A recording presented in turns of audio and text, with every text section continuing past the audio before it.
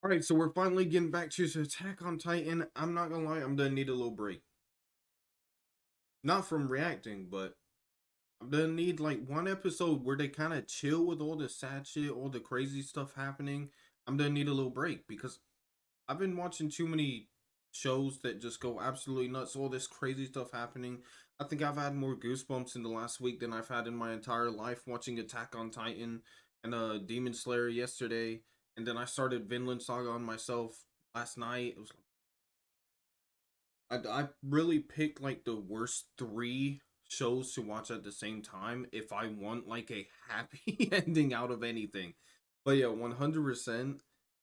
I've been enjoying Attack on Titan. I need one of these episodes to be a break. I need just one episode where something absolutely nuts does not happen. But yeah, if anyone's wondering about One Piece, I said I'm just gonna go ahead and finish the Demon Slayer reactions because I've already seen everything, including the movie. I just need to see season 2. So it's 11 episodes and I'm done. So I'm just gonna go ahead and quickly get through that, and then I'm gonna start One Piece reactions. So yeah, let's get straight into it.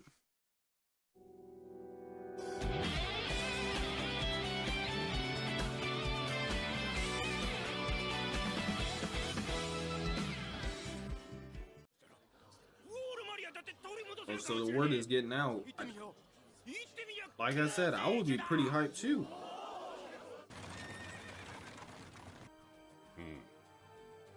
I don't know who this is, but he looks hella important. ピクシス司令、駐屯兵団司令官のあなたが一調査兵団長の私と個別に会うのはあまりよく思わない。 Oh, okay, he's the commander. ほう、噂通りの堅物らしいの。賛同せぬことぐらいじゃ。賞賛はあるのか。ありません。ですが、 I feel like they should at least try and use him, even if it's literally strictly for military reasons. Like, damn, that's a lot to just throw away like that. She's about to go nuts. I know she's about to run up in that court going crazy. Oh, they want her anyways. 午後からの審議に証人として出廷しろとの命令だ。 You better chain her down in that court. Damn. See, like, I get chaining him up, but it's like, bro, if he can turn into a Titan. See, this scene is exactly how it is in the... You seen Man of Steel? Where they got Superman in chains? In handcuffs? It's like, bro, what is the point? If this man bites his own, like, I don't know if he has to bite where he was on his finger or whatever, but if he somehow, like, it didn't look like they were that tight anyway, so he probably could. This man turns into a Titan, what is the point? It's, I don't know. Is it?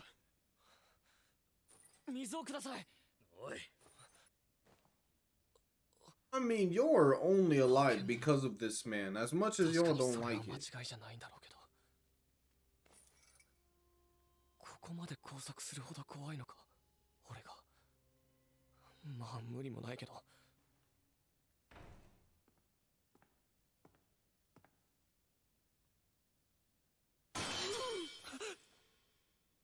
God damn! 君がエレンだね。大丈夫？変わりない？ごめんね、待たせてしまって。そうなんだ。ただ、これをつけなきゃだ。 I didn't know this show had jump scares. God. 私は調査兵団で分隊長をやっているハンジゾエ。彼は鼻で笑う。Oh yeah, I don't like how he looked like that. If someone sniffs me and does that,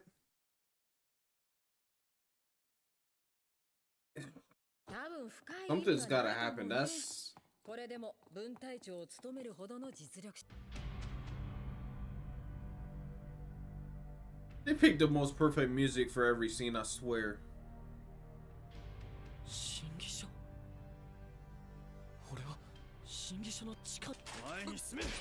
Damn! Bro, I get it, but damn, like, y'all can at least act like he's not guilty yet. This is literally guilty until proven innocent.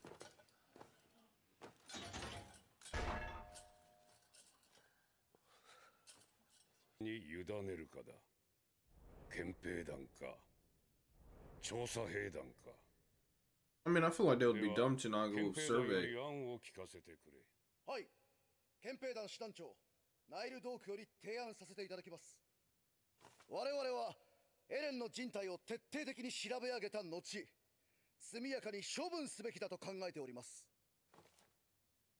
彼の巨人の力が今回の襲撃を退けたことは事実。その存在が今内乱をめぐる波紋を呼んでもいる。なのでせめてできる限りの情報を残してもらった後に我々人類の英霊となっていただきます。そんな必要はない。奴は神の英知である壁を欺き侵入。あれはウォール教の方なのに偉くなったもんだな。では次に調査兵団の案を伺おう。はい。調査兵団13代団長エルヴィン・スミスより提案させていただきます。エレンを正式な団員として迎え入れ、巨人の力を利用してウォールマリアを奪還します。This is what we need. 以上です。もういいのか。はい。彼のそうか。ちなみにその作戦遂行はどこから出発するつもりだ。 I'm starting to like Erwin. He's the only one that said exactly what I was thinking. しまったのだろう。あ Oh, and yeah. もう二度と開閉できんじゃろう。東のカラネスクからの出発。ことはない。黙れ紹介の犬どもめ。巨人の力を Why are you so confident that the Constant Titan can only do those parts? お前らの英雄ごっこに付き合ってられないんだよ。よく喋るな豚野郎。扉を埋め固めてる間、巨人が待ってくれる保証がガチの話だろ。土地が足りずに食うに困っている人間はてめえら豚どもの視界に入らねえと。我々は扉さえ Yeah, Levi got no filter and I love it. この不届き者め。神より授かりしローゼの壁に人間風情なって貴様らはあの壁を Again, the way they animate emotion on these people's faces is 壁上武装することさえ amazing. かかったんだ。指示と権力だけは持ってるからな。タチが悪い。不敬だぞ。静粛に。個人の主義主張は Hopefully this guy is more reasonable than the other ones. イエガー君、確認したい。君はこれまで通り兵士 Is that all blood on the floor? Damn! What they be doing in court? Wait, so if he's proven like guilty, which he might as already be guilty. It's basically he's either proven innocent. No, actually, he's either proven okay to let you live for a little bit, or they just kill him on the spot. They're just gonna kill him in the court. Okay. Wow. I guess they different times and in the show.はい、できます。Oh, shit. Who's the snitch that said that shit, bro? 制御できなかったことは覚えてないんだ。報告書に嘘隠すことは人類のためにならないんだよ。She gotta go now. はい、私です。君か。Yes, lie in a report. が襲いかかったのは事実か。ごまかさずに答えないとエレンのためにならないぞ。感情が含まれていると思われます。ミカサ・アッカーマンは It 幼い頃に really pissing me off. イエーガーの家に引き取られたという事情があります。さらに我々の事実も見つかっております。I mean, what is there to be biased about? I guess I get the part where she was saved the first time, whatever. I guess nobody was around really. But the second one, I mean, they were the ones shooting at him. They saw what happened. So, I don't know. I think everyone in here is a little biased, to be honest. 強盗誘拐犯である3人の男を視察している。いかに正当防衛とはいえざるを得ません。果たして彼に人類の命運、人材、we're going there. 託すべきなのかどうか。そうだ。あいつは子供の姿でこっちに紛れ込んだ巨人に違いない。あいつも一回語でもした方が。待ってください。俺は化け物です。こいつは関係ありません。無関係です。信用できるか。事実です。構うってことはやっぱり仲間だ。違う。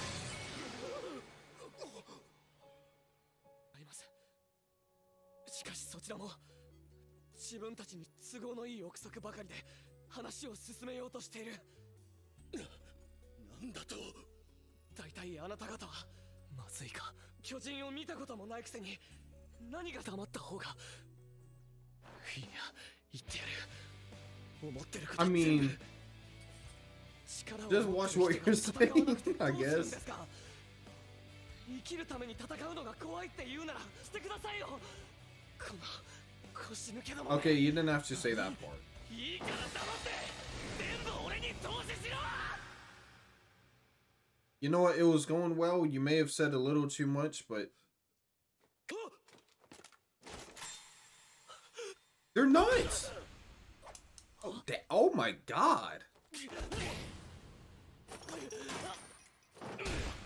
Oh, okay. I told you, y'all better chain her down. Oh my god. これは持論だが、しつけに一番効くのは痛みだと思う。必要なのは言葉による教育ではなく教訓だ。しゃがんでるからちょうど蹴りやすいしな。All right, he's down. He's been punished. どうする。 I mean, in his case, he'll just kill it. お前らこいつを解剖するんだろ。こいつは巨人化した時力尽きるまで飛んでいます。そこだ。 Okay, like, エレンの I get what he was doing. He's trying to show that, like, he has control of Eren, but I feel like he enjoyed that a little too much at the same time. Like, damn. He was going a little too much. It's like, you kicked him a couple times, all right, cool. You didn't have to keep going. の管理をリヴァイ兵士長に任せ、その上で被害調査に出ます。エレンを伴ってか。はい。エレンが巨人の力を制御。リヴァイ。殺すことに関しては間違いなく。 I don't doubt him, to be その honest. 中間がないことにある。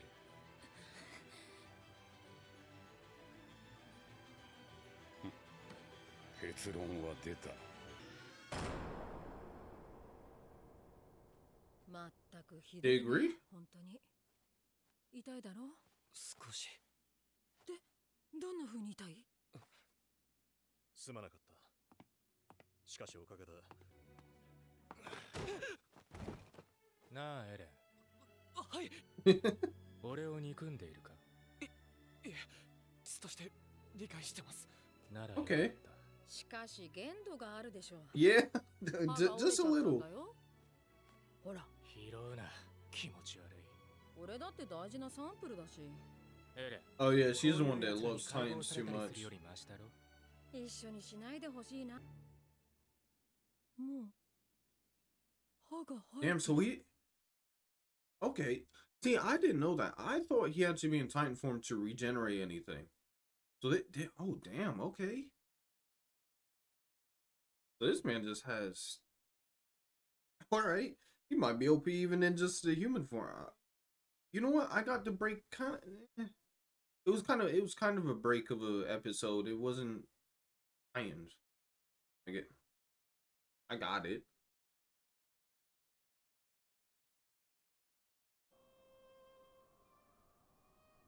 So they're just getting straight into this plan. That's a nicer base than I was expecting. 壁と川から離れたところにある本部なんてな、調査兵団には無用の長物だった。まだ志だ。調子に乗るなよ、新兵。Oh my god, bro. Does he ever smile or not look like he wants to kill someone? Yeah, I don't feel bad for him. He needs to shut up anyways. Yeah. 最初が肝心だ。あの新兵ビビっていやがったぜ。オルオがあんまり間抜けだからびっくりし。討伐数10体、討伐補佐数48体。 Damn. Okay. オルオボザド、討伐39体、討伐補佐9体。エルドジン、討伐14体、討伐補佐32体。軍タシルツ、討伐7体、討伐補佐40体。Damn, they were keeping track? みんなリヴァイ兵長に指名された。そして俺が暴走した時は I want to know Levi's like, tell me how many he's killed. 雑草だらけだな。ひでえ荒れ方だ。かかるぞ。 Bro, you gotta calm down.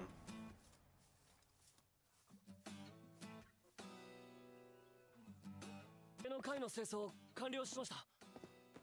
Something about seeing this man in この cleaning. 施設のどこで寝るべきでしょうか。お前の部屋は地下室だ。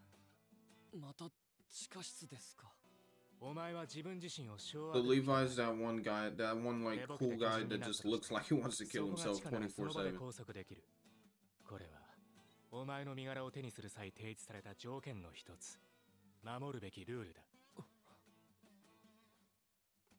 部屋を見て、エレン。お前はここをやれ。はい。 And this is literally, he's literally like the mom, basically. Or I guess the dad, but I don't know. I feel like that's a mom thing. Where like, you think you're done. I'll check.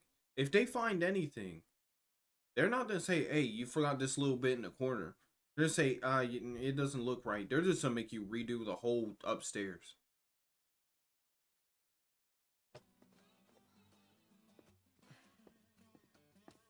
思いのほか小柄だし、神経質で粗暴で近寄りがたい。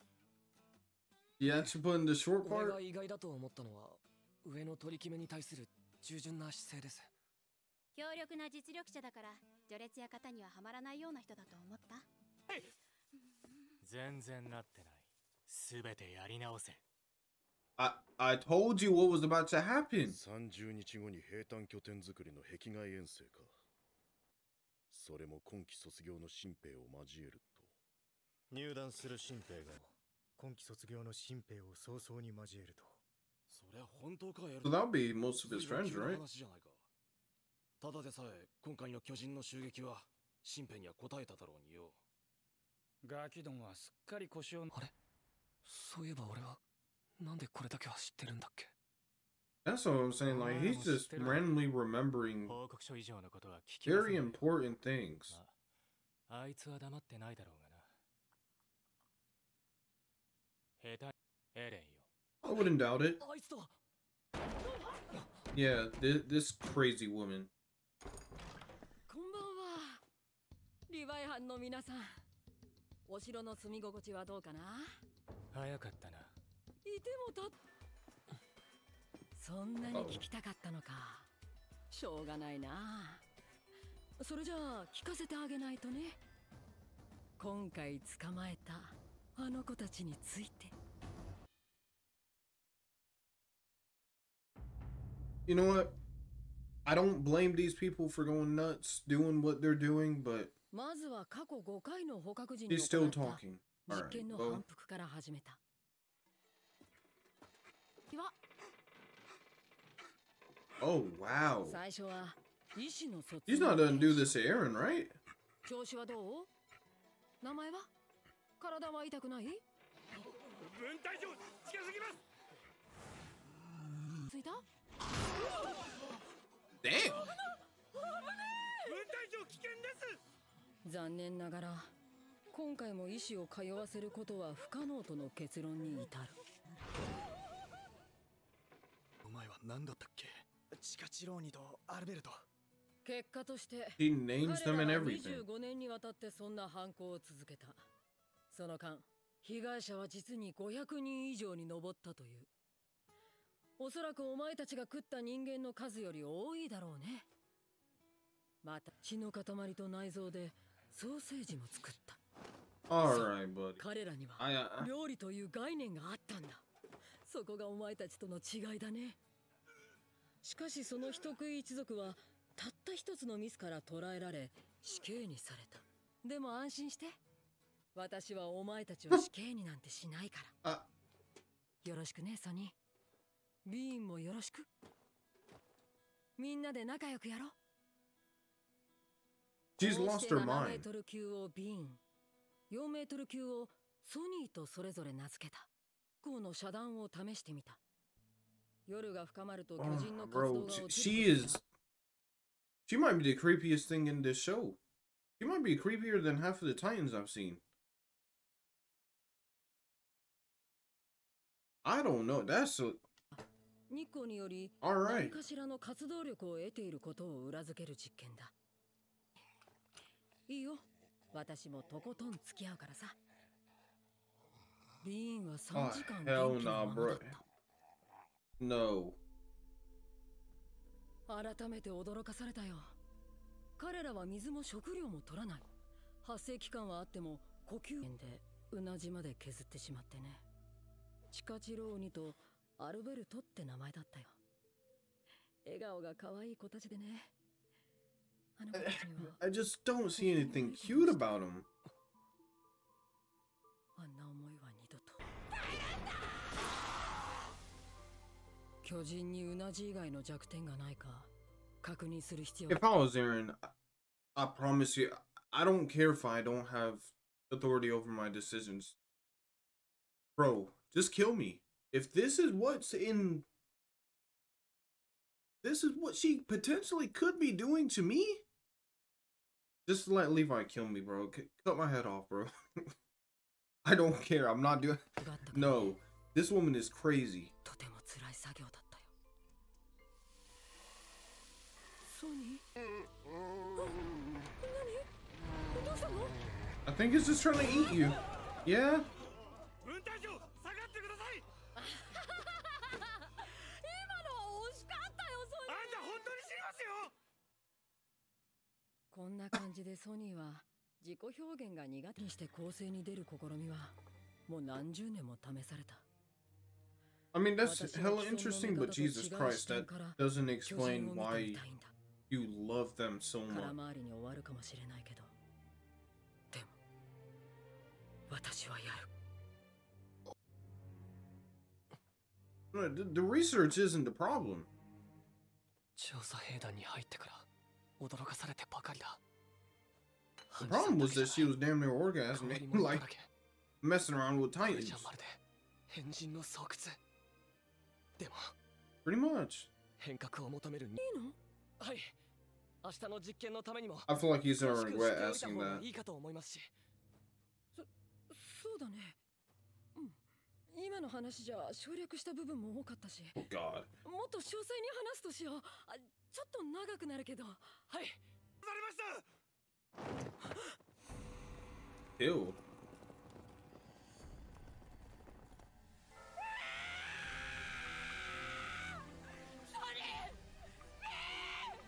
I mean, I don't mind. 貴重な被験体を作戦ってわけか。見ろよ。 She's gonna find who it is. これは一体。行くぞ。あとは憲兵団の仕事だ。はい。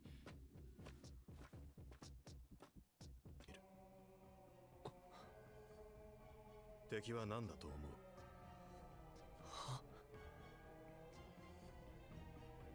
すまない。変なことを聞いたな。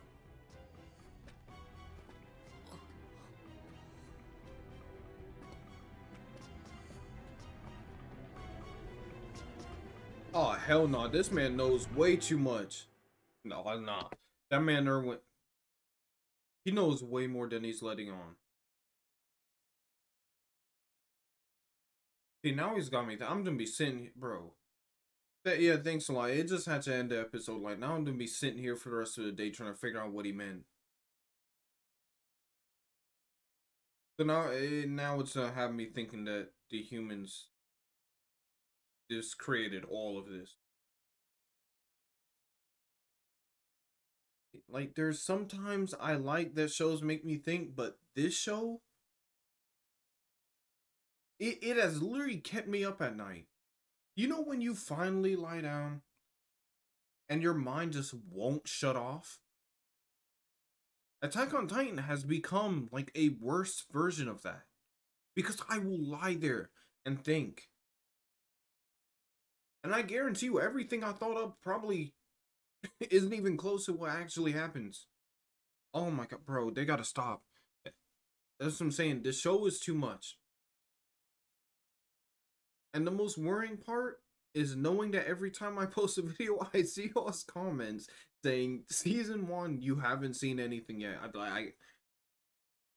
I'm truly not ready for the later seasons. I'm not gonna lie.